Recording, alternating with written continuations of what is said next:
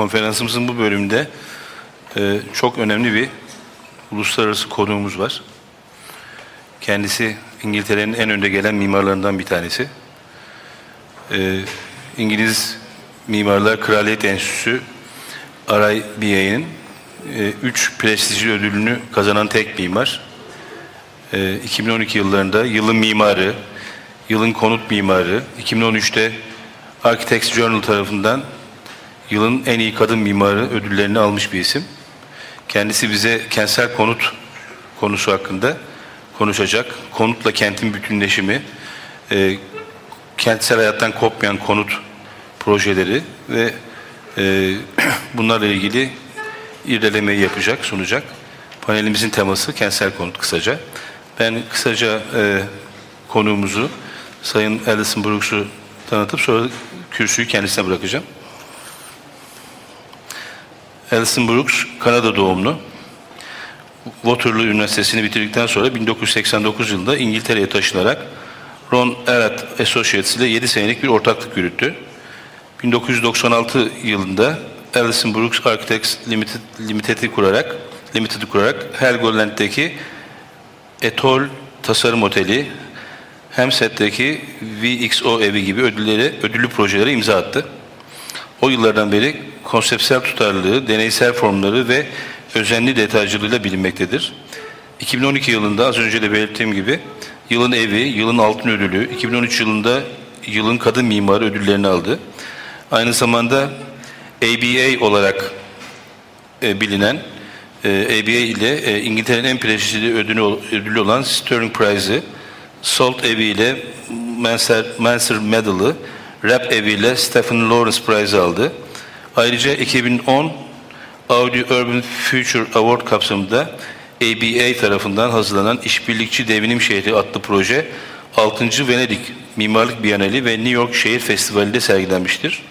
Mimarlığın toplum üzerindeki dönüştürücü rolüne olan inancıyla Alison Brooks günümüzde İngiltere'de büyük ölçekli konut projeleri yapım ve yenileme çalışmaları yürütmektedir. Alison Brooks, CABE National Design Review üyesidir ve 2011 yılında RIBA Sterling Prize jüri üyeliği yapmıştır. Şimdi izninizle kendisini davet ediyorum. Alison, the floor is yours. Please.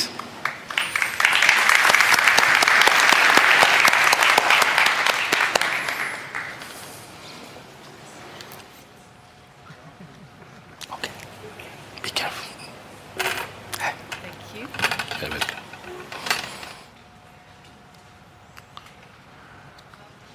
Good afternoon, everyone. I hope you can hear me. It's a real pleasure to be here in Istanbul. It's my first time. And I have to say I've been really looking forward to coming, I think, since I went to MIPIM about 3 years ago. And the best exhibitions and the most exciting projects, I think, by far, were the ones from Turkish developers, and the developments in Istanbul. Somehow, Turkey seemed to have missed the recession. The rest of us were feeling really depressed, but Turkey looked really exciting. I also really have got a lot from listening to all of the speakers this afternoon, especially the overview of what's happening in the construction industry here, and the skill and the productivity of the construction industry. And I think that actually Turkish contractors need to come to Britain and to start building some of our housing, because it's far too slow and far too expensive when we do it ourselves. But I think we all agree that housing is actually a crucial cornerstone of our society. It's not just in terms of the physical environment, it's economic, it's social, it's physical, and it's infrastructure. And that's why I've called my lecture Housing as Cultural Artifact and Cultural Infrastructure. I think it's really the economy of cities and the kind of ability of a culture to kind of nurture its young and grow healthy, sustainable, aspirational citizens requires really good quality housing as the kind of bedrock. And I feel personally it's been a kind of personal project of mine since I started my practice in 1996.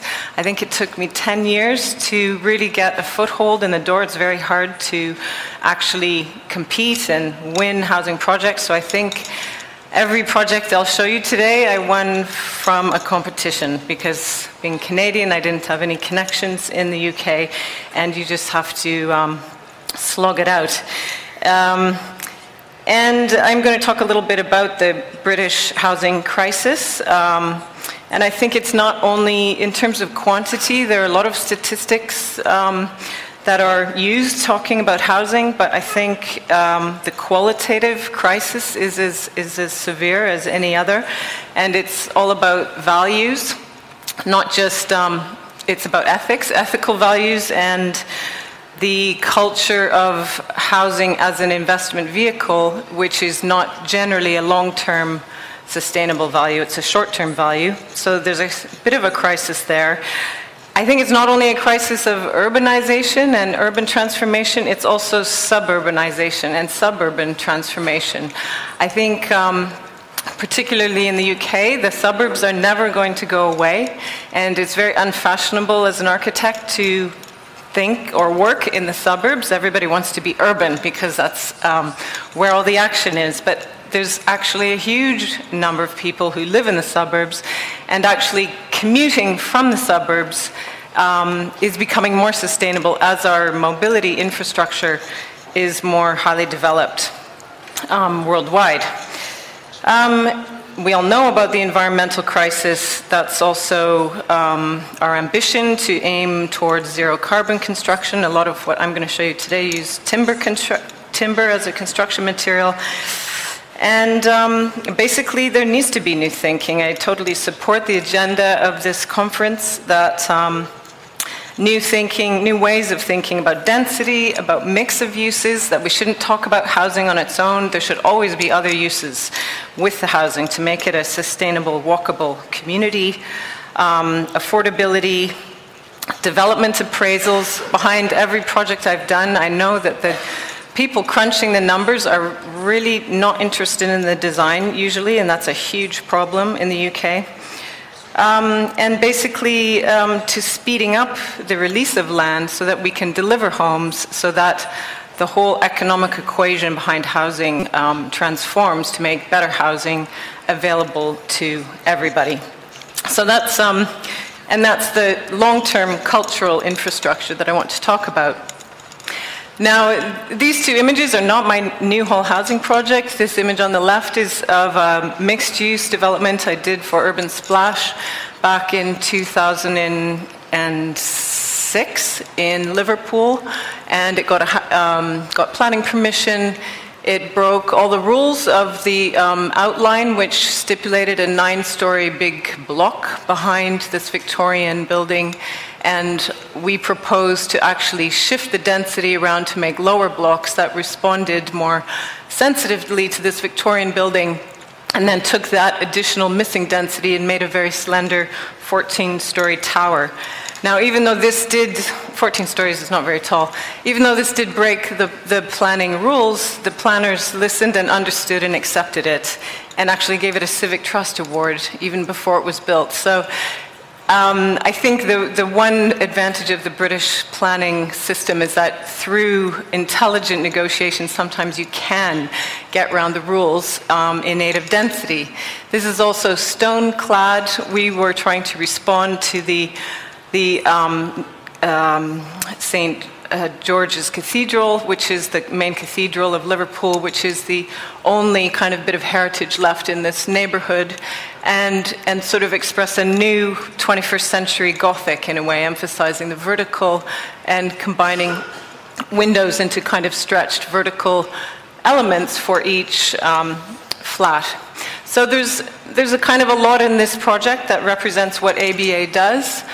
This is an urban master plan for a prototypical urban extension to Mumbai that we did for Audi, which is also representative of mixed use, high density, based around public spaces and a mobility network.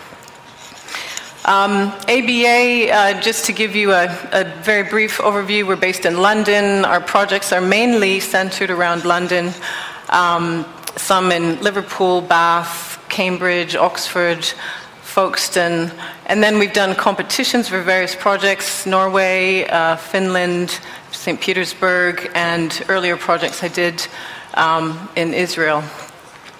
A lot of these are housing projects and houses, but we're doing a major college building at Oxford University at the moment. There's a nice counterpoint to the housing. This is where we work, Highgate Studios in London, which is a warehouse. Well, it's a collection of about 8 warehouses with about 1,000 people working in them. And this is another kind of precedent for me. Housing, I think, should be like a warehouse. It should be really adaptable, really robust, high ceilings, lots of glass, and can take any use. So we have actually opposite, there's our office there, opposite our office, there's a blood transfusion clinic, and then there's a newspaper distributor and a software developer, and it's an amazing little community of all sorts of people in all sorts of industries. I don't know if we should turn the lights down a little more.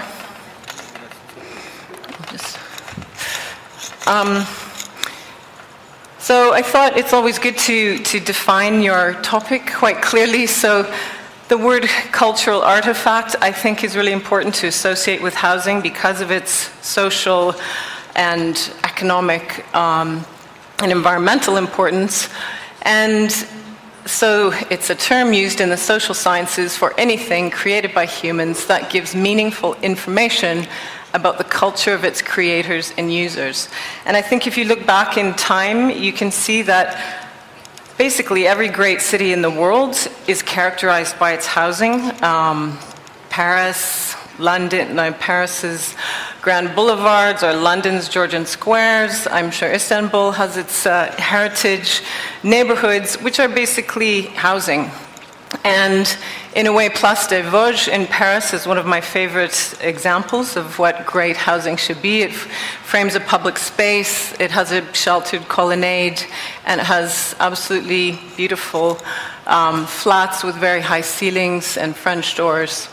And it's a great asset for the city of Paris. It's one of its major tourist attractions, and yet it's housing. And this is another kind of cultural artifact for me in terms of housing. This is obviously a kind of pioneer ranch structure built in the Midwest in America. But I think for anybody from North America, the veranda or the porch is a hugely important it's a kind of icon, in a way, of the necessity of being social, of basically making your home have a threshold where you can invite people to sit on your porch and chat, and you can wave to neighbors, and it's protected from the elements, so you can use it in the rain and in the snow. And it's a kind of social symbol. And in a way, this kind of epic collection of roofs with this big roof and the dormer roof symbolizes domesticity and shelter. And this figure of the big roof and the portico or the porch has also been I think is just part of my psyche, and I bring it to all my projects. And this, for example, is one of the housing estates in London that London is sort of famous for its sort of horrible 1960s and 70s housing estates. And they're typically this construction, they're precast concrete that's failed structurally in a lot of cases, and it fails environmentally and thermally and acoustically.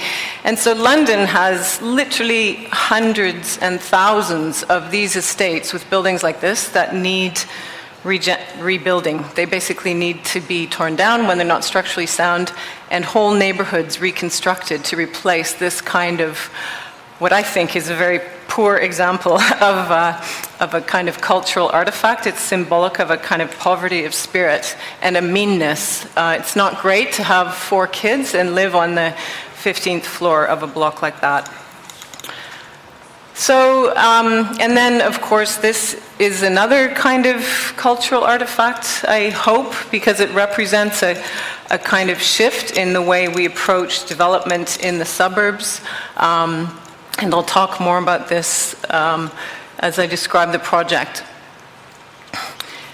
This is an example of all of the, well, a lot of the work that my practice, ABA, is doing at the moment. Some of it is built. This is our building at Accordia in Cambridge that was part of the Sterling Prize winning team in 2008. This is a 600-unit master plan in Dulles Valley, which is the northern fringe of London. This is 220 units in Ealing in London. This is 106 units in South Kilburn in London. This is a 28-unit mixed-use scheme in Bath. Again, Ealing. This is a competition scheme, and this is a 46-unit scheme in Cambridge. That's not all of our work, but basically all of these projects, except for this one, is in some stage of either planning or pre-construction or construction. So yeah, we have about 2,000 homes actually on the drawing boards. So this fundamental approach of housing is infrastructure, housing is city building, and I think architecture in itself is urbanism. You can't, especially when you're doing housing, you can't separate urban design. Every time you do a block of housing, you're affecting the city around you, and so the urban design, the master plan, has to be taken into account. And this is just a little anecdote about the what's happening in London.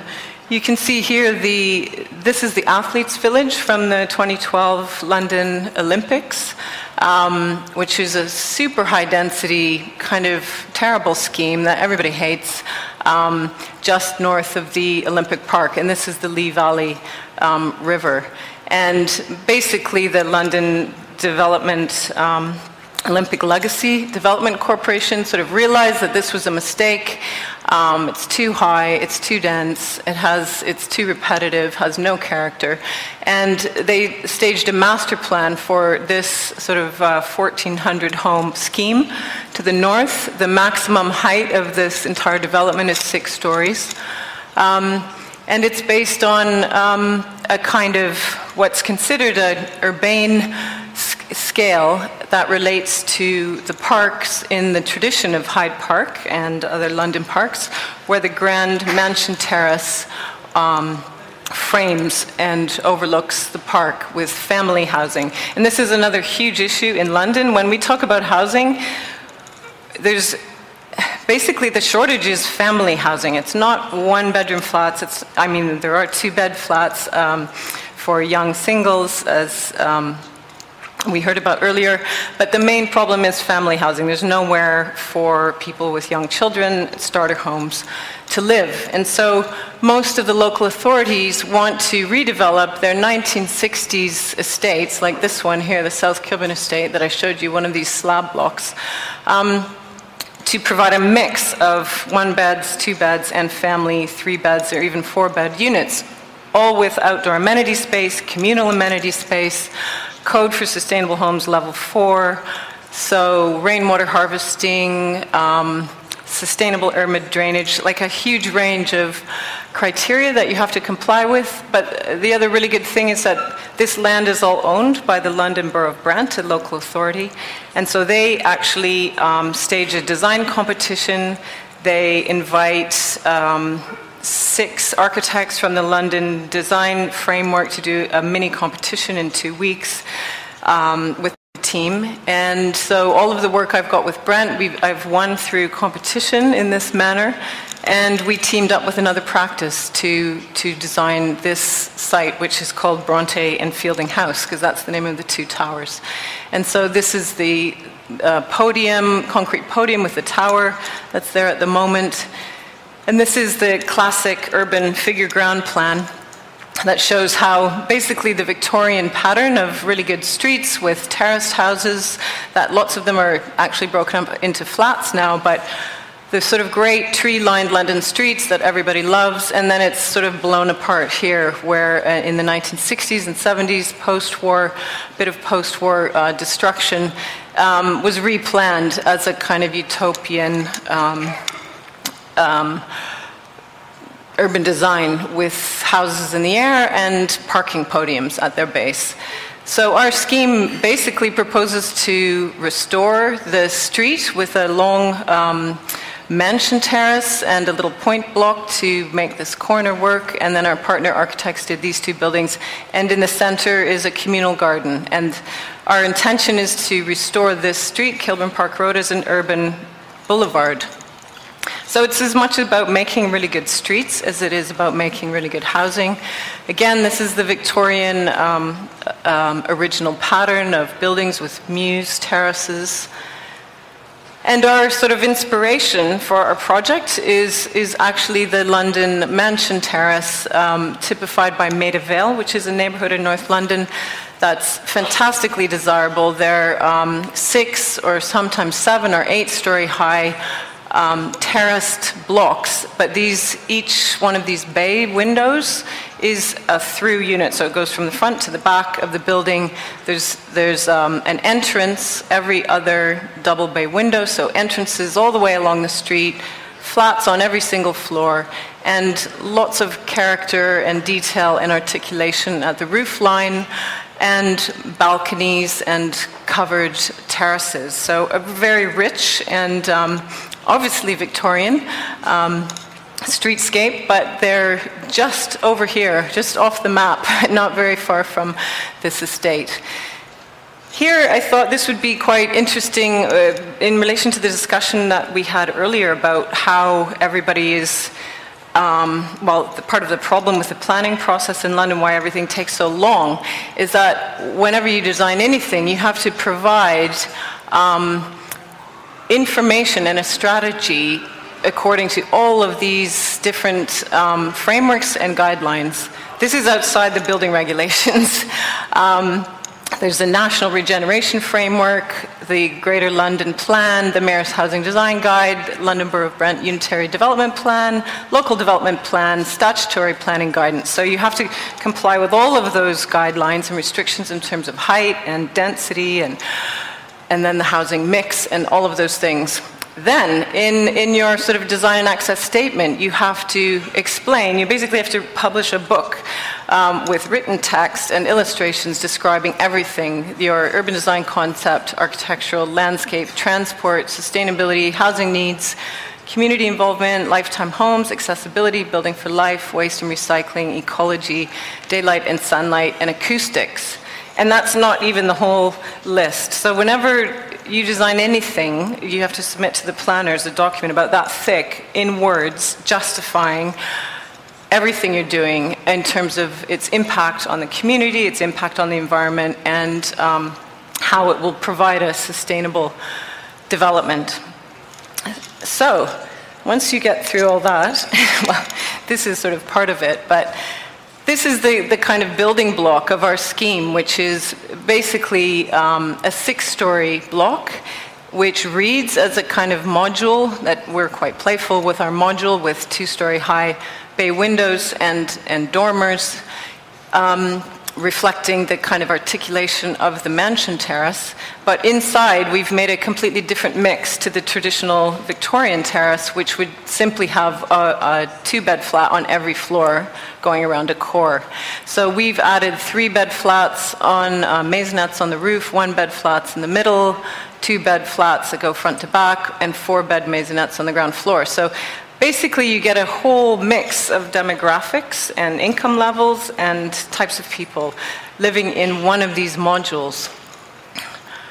And this is another configuration we did for another scheme that has more 3-bed flats, more family units, and 1-beds and 2-beds in the middle. So it's a kind of easy way of accommodating quite a rich mix within a block. So what happens is this is a little bit like the tower that we looked at, but it's turned on its side to form a really strong street. And the colors represent the different unit types. You can see there's lots of cores, so there's basically 3 units per floor, which is quite low, but it's considered to be worth it in terms of what it offers back to the street. So lots of cores. Each each core serves 18 units, more or less. And this pink bit at the end is the affordable. So that's the social rent or social or shared ownership units. And this little building here is also social rent shared ownership. So it shows the kind of building block of the mansion terrace and how it works. And we've done other variations where you can embed parking underneath the landscape communal gardens at the back. So it's a highly, I've called it ground scraper housing. It's a highly adaptable block and quite efficient in plan. And you can see here the very green context, communal gardens. There is underground parking here under this half of the communal gardens. And this is all secured with gates, so it's a private garden. And then we've introduced a new public square here, the first new public square to be built in Kilburn in about 100 years. And a public boulevard that runs in between a taller element and the gardens to connect to this neighborhood on the other side of the road. So a lot of this is about working with patterns that, once you get a really good pattern worked out, it's about repetition, and repetition is often good. It creates rhythm and coherence and consistency along a streetscape. So our pattern was based on really big 2-story high apertures that are either balconies or terraces or dormer windows. And you can see through from the street to the communal gardens through every entrance. And so, I mean, effectively, it's a kind of quiet building. It's a building you will never see from the front. You will only ever see it obliquely along this London street. And in a way, this building is forming a backdrop to this building, which is a listed church. And we're just trying to create a little bit of an animated facade that has a rhythm, but has a bit of grandeur and actually could become something else. It doesn't have to be housing. And this is a section of the scheme we did for Chobham Manor, where it was even denser with a parking podium and then mews houses and courtyard houses within the courtyard itself. Oops. So I'm going to sort of go backwards in scale. I'm starting with the bigger scale projects, and I'm going to go right down to the very smallest origins, in a way, of the work we did at Newhall came from a one-off house that I designed for a private client.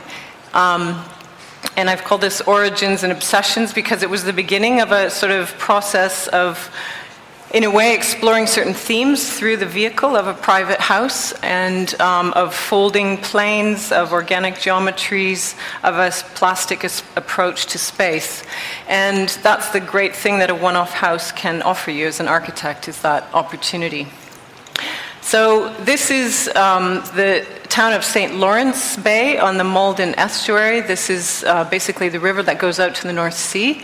And here you can see a kind of classic English suburb that happens to be in the seaside. So basically, they just build suburban housing anywhere, even if it's the seaside. And the only sort of bit of culture and heritage that's left in this place is a little terrace of oyster fishermen's cottages. And this is a seawall, because this is all in a floodplain. And so our initial invitation was to design a house to replace this kind of prefab 60s house here. And we were really excited and sort of inspired by these oyster fishermen's cottages adjacent to our site. And it was sort of the first time I, as an architect, sort of took on the idea of working with a pitched roof, the hipped roof, which is even worse than a pitched roof because it's symmetrical. And as a good modernist, I was trained to only ever do flat roofs on buildings. So we started working with the idea of combining typologies in a way. So the hipped roof vernacular cottage combined with the Greek or Roman atrium house. The client really wanted an atrium house with light coming in at the center. And just then the notion of an experimental beach house that sits lightly on the ground and allows the sea or flood waters. This is a Marcel Breuer house. to kind of become a hybrid, to sort of merge, to become an experimental new British seaside house as a kind of prototype for flood-proof housing. So here you can see the evolution from the sort of hipped roof vernacular with the outrigger for the husking of the oysters, sort of manipulating the facade so that it becomes a bay window, a faceted facade to allow 180-degree views. Further manipulations of the facade. I mean, this went a little bit farther than we went in the end, but you end up with a kind of freestyle hipped roof form, which actually does really strange things with the eaves line. We ended up with a sort of rationalized geometry like this, which looks rationalized from the roof. And what it does, however, is give you an amazing array of sectional and spatial qualities inside the house. So everything from a sort of flat roof modernist section to a sort of floating atrium house. And this is the elevated platform that raises the house above the floodplain. So we ended up with a plan kind of like this. So this is a portal frame. There are beams, sort of cross beams that allow a completely free span in the middle of the house, the atrium, bedrooms. This is on the first floor, and study. And a kind of very permeable and open geometry so that you sort of flow from front to back and inside to outside seamlessly. And this becomes a kind of family room here. This is the construction, removable formwork. So this is on piles, mini piles, because there's running sand. There's tidal flow happening underneath this house. So the removable formwork allowed this tray to be formed for the concrete slab. And so this is what lifts the house above the floodplain to create this kind of landscape approach to the interior. This is hardwood cladding, hardwood timber cladding, Ipe, my favorite wood, tropical hardwood. And that lasts 200 years and is denser than concrete. So if you're going to use timber, I always suggest using a tropical hardwood. So very open plan, ground floor. Again, all of these sort of organic geometries, you don't really notice them when you're in the house because it's just about a kind of fluidity of space and openness to the sky. Very difficult to photograph. These are some of our earlier 3D model studies internally. And this is the house pretty much as it is today. We designed this in 2002, but in a way this experiment with the roof and also this experiment with the geometries of the facade just led to a much more open-minded approach to how housing construction can actually happen. It doesn't have to be a box, basically. The stair is a sculptural form, porosity, and then pulling back the facade to create balconies to allow views in both directions so that you can look back and see where your cousins are along the terrace of seaside houses. So this is its relationship to the sea, and it's, in a way, proposing a kind of new vernacular, but with a modernist tradition. So, in a way, some of these principles we brought to Newhall, but this is obviously a suburban development. This had a brief, it was a competition, a development brief for 76 units, and it was enabled by a landowner, the Moen brothers, who commissioned a master plan about 15 years ago to allow development of this greenfield site that they'd inherited. This is in the context of Harlow, which is a very strange town to the north of London. Here's London, here's Harlow. It's about a 45-minute drive from my office, from here to Newhall, so it's not far at all. But you can see how green, this is in a way the green belt around London, but actually most of Britain is green belt, as far as I can tell, once you're out of the city. And this is the original kind of utopian suburban master plan for Harlow, because Harlow was a new town planned in the 60s around the idea of zoning. So there would be a commercial center, which is basically a shopping mall in here. And then these are residential neighborhoods, each based around a school. And there are green fingers in between each neighborhood. And so it was a very restrictive idea of suburban development, creating really isolated pockets of suburban housing and basically a completely dead single-use core. So Newhall was farmland owned by these philanthropic landowners, John and Will Moen, and they commissioned this master plan for basically after a house builder had done a really terrible job on one of their pieces of land. They said, okay, we have to take control and make sure that we take stewardship over the land and ensure that the legacy is a good one, and that every development parcel of about 100 units, so each of these is split up into around 100 units a time, is an experiment. The landowners actually sponsor and enforce the idea of taking the housing design agenda forward with each plot that they release. So there was a competition launched for this lot here in 2006, and I invited the developer. I actually invited 3 developers to join me in my design and development bid for this lot. And the third one, Linden Homes, actually carried through with me. This is just to give you an example of what's normally built in the suburbs. I don't know if you have the same problem here in Turkey, that when you drive out of a town, there's generally a kind of sort of no man's land of repetition of this kind of house, which is a sort of neo-vernacular or neo-Victorian house, just very badly built and with really bad proportions. And so in a way, this master plan didn't really lead to a very inventive use or efficient use of land, and so we completely replanned it based around the courtyard house. So you can see, instead of a single road in the middle and a road at either end and little houses with long gardens, we sort of inverted it. So it's a densely packed middle of courtyard houses and with villas on the outer fringes, and then higher density apartment buildings in the corners forming gateways. So it's a complete rethinking of the original master plan, but it was very much supported by the landowners.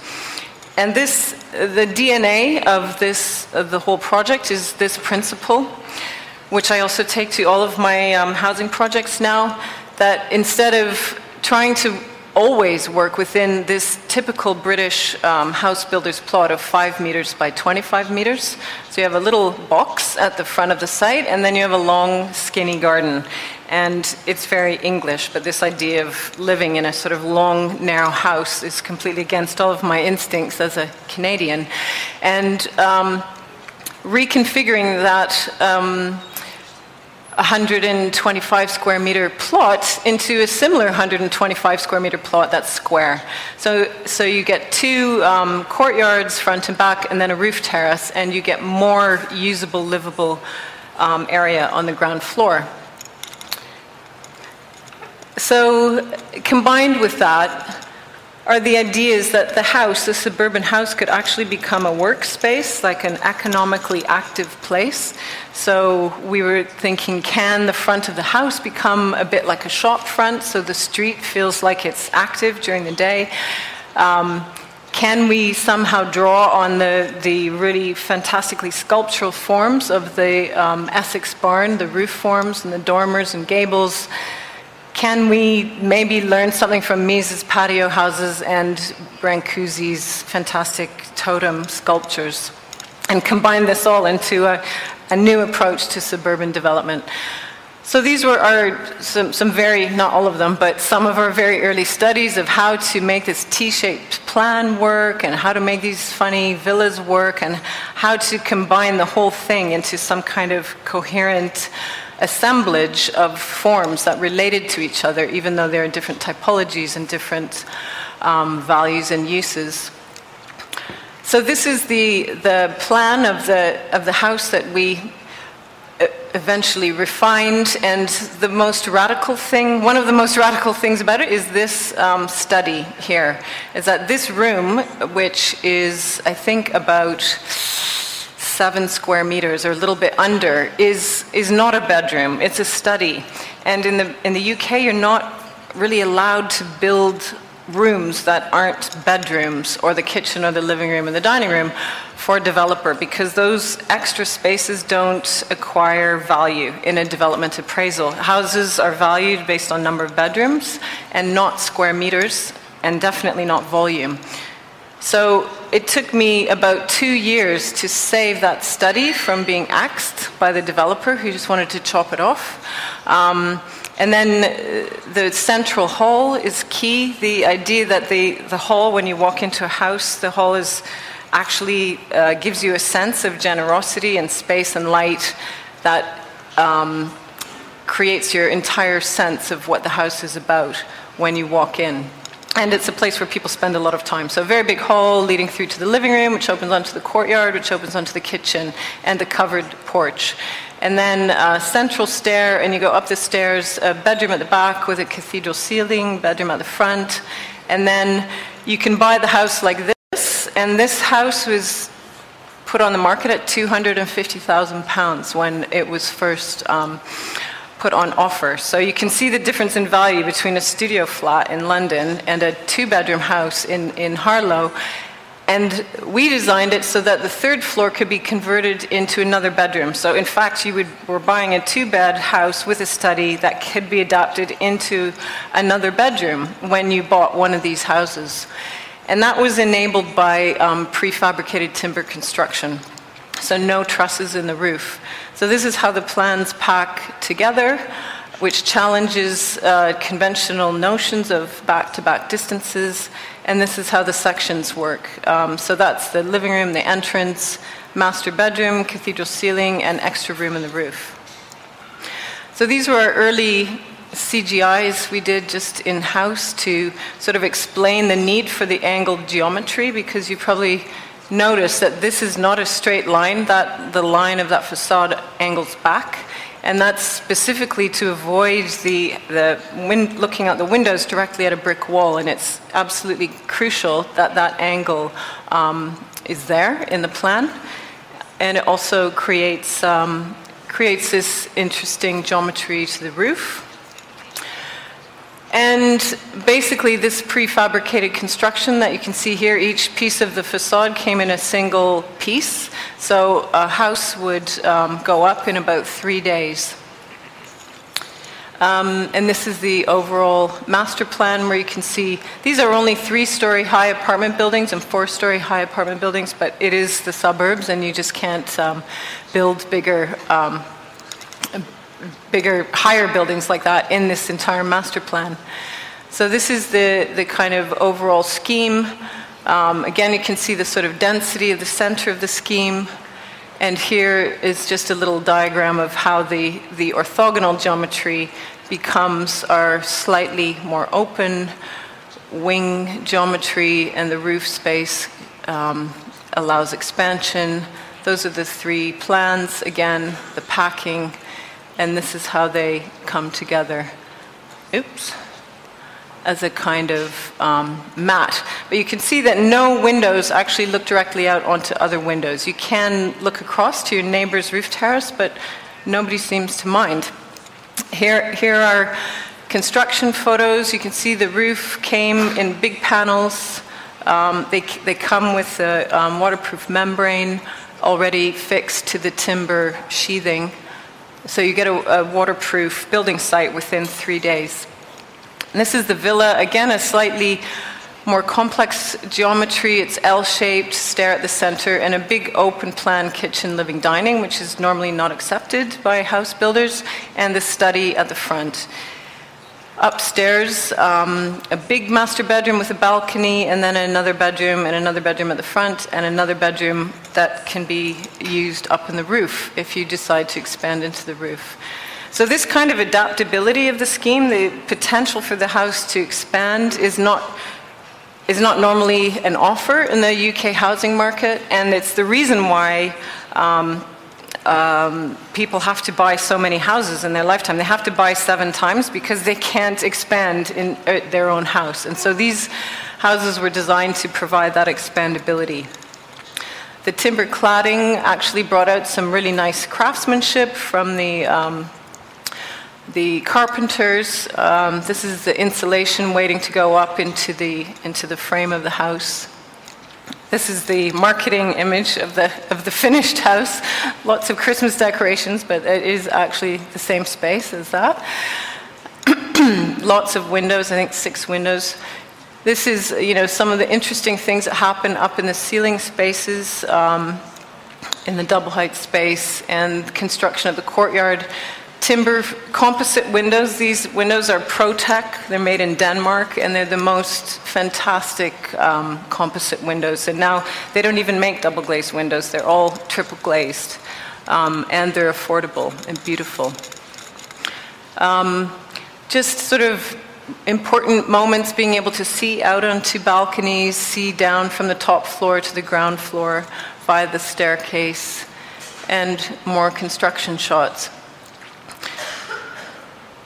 And this is a kind of rare shot because it shows the kind of compactness of the courtyard. And then the overall streetscape, and you can see through between every row of houses out to the wider landscape beyond. And these images you can see on our website, so I'll just skip through them quickly. But they just show the kind of variation in street texture, because half of the house is timber and half of it is brick. And this is for fire separation. And this is the all-important study. Most people who live at Newhall say that this room is their favorite room in the whole house, because they have their desk in there, their computers, all of that stuff that you need in your home office. And usually there's, one of the kids is like gaming in the living room, and somebody's working in the kitchen, and somebody's working in the study. And so these rooms do actually act as shop fronts for people who are working at home all day. Have I passed my time? Okay, I'll just skip through. So open foyers, staircase, courtyard, the whole series. So I think, I mean, I can end here. Have I run out of time? There's more. Maybe we should get some questions from the audience. Vakit ilerliyor. Bir başka çok kıymetli konuşmacımız daha var. Alison'a sorularınız varsa onları alalım birer ikişer. Sonra tamamlayalım bu oturumu. Sorusu olan var mı? Mimarlarımızdan.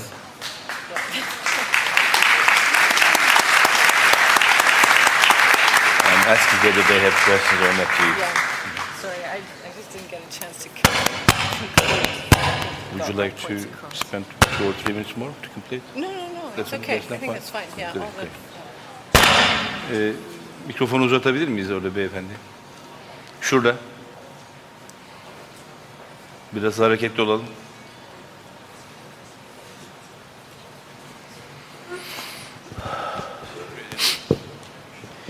İsmim Nizami Gürol, mimar. Ben evlerin metrekarelerini ve fiyatlarını öğrenmek istiyordum.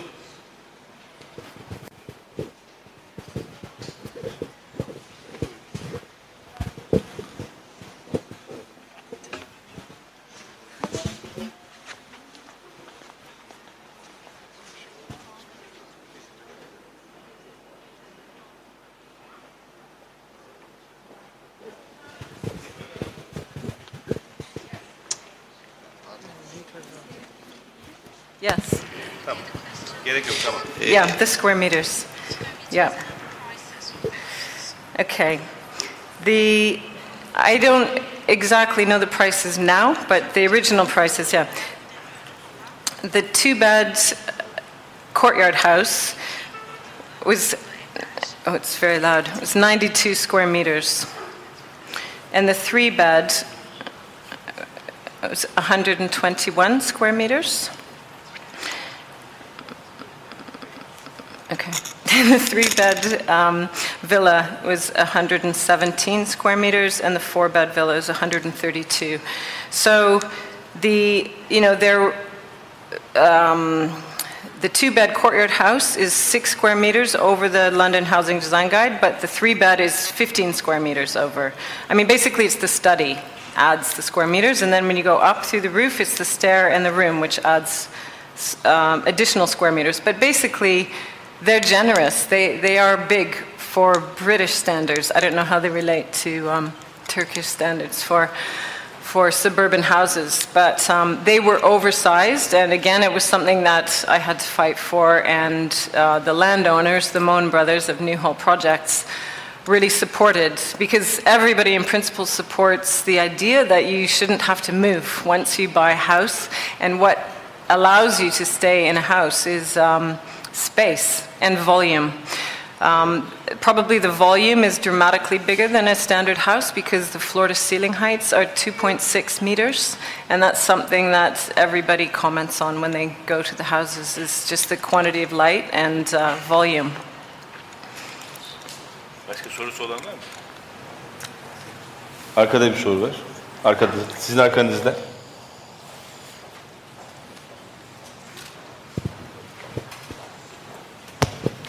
Hello, my name is Yalçın Korkmaz. I'm really sorry about this cutting your presentation. I just want to hear your last words.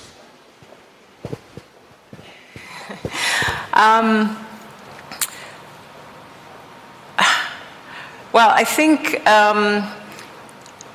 the most important thing that there's so many important things. The idea that housing is infrastructure, I think, is really, really important, that we shouldn't, like, in a way, it's subject to the market economics, but it's being asked to deliver lifelong homes and build the fabric of our cities.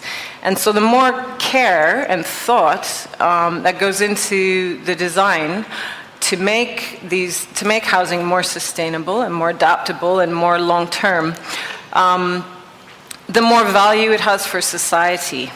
And I think if you think of housing as infrastructure, like utilities, like sewers or drainage or water or electricity, then there's no question, government and society would invest in it. Like a utility, you don't mess around when you build a canal or you build a flood defense, or like the Dutch, they basically plan their housing because they've built the land and they've built the flood defenses, and so they plan the housing as if it's infrastructure for their whole society. So the rules governing space standards are fixed. Space standards are really generous. The construction is really robust, and then there's room for design and intuition and character because the kind of groundwork is solid. There's a kind of robust and intelligent framework for the housing to get off the ground, and then there's scope for architects to do really interesting things formally and with brick and cladding and materials. And it becomes sort of like the backdrop, the kind of canvas for life, kind of the way Aldo was talking about and some of the other speakers, that you want housing to just create really good places, that you don't have to notice it that much. It just needs to be really good. It needs to be there and last a really long time and allow light and volume and kind of sociability to happen. It's a kind of catalyst for community building, and so this is where the conflict with housing as an investment vehicle really starts to conflict with the whole agenda, the whole social and kind of ethical agenda of housing. And this is the biggest problem we have in London at the moment, which was also mentioned by some of the other speakers, is when you have foreign investors coming in and speculating on the price of land and the value that their investment is going to go up in the next 10 years, that whole idea of infrastructure and community and kind of civic infrastructure for the local population is lost And I think this is a fundamental issue that I think architects should be vocal about and work with their politicians and with the construction industry as a whole to kind of shift that so that we're building for future generations and not for the next, financial report. Soru da burada.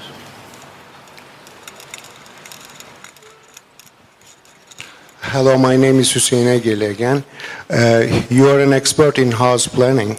I wonder what kind of a house you're living in at the moment, and what's your dream house? I often get that question because I've also designed a lot of private houses for clients. I live in a Victorian semi-detached house built in 1899 in very close to that housing estate project I showed you in Kilburn, or Queen's Park in London. So it's 5 stops away from Oxford Circus on the tube, but it's in a classic Victorian late 19th century suburb. You know, the density is about 45 dwellings per hectare or something. I don't want to live in my own experiment. I don't want to live in an old experiment, if you know what I mean. I mean, other than the fact that I don't have time, I kind of see private houses as a vehicle for testing ideas that need to be taken somewhere else. They need to move on, and so I don't want to be trapped in an old idea that I had that I've moved on from. So I haven't really done anything to my house. It's more or less in the state that the last owner left it in, who was a dentist who sort of redid the house in the 1950s. So it's I don't know. I've kind of learned to love the 1950s remake of a Victorian house. It's got its own kind of personality. Alison, have you got any invitation from the Turkish construction firms or from the Turkish development firms yet? Not yet. Not yet. You will after this presentation. Thank you very much. Hanımefendiler, beyefendiler, Alison Brook.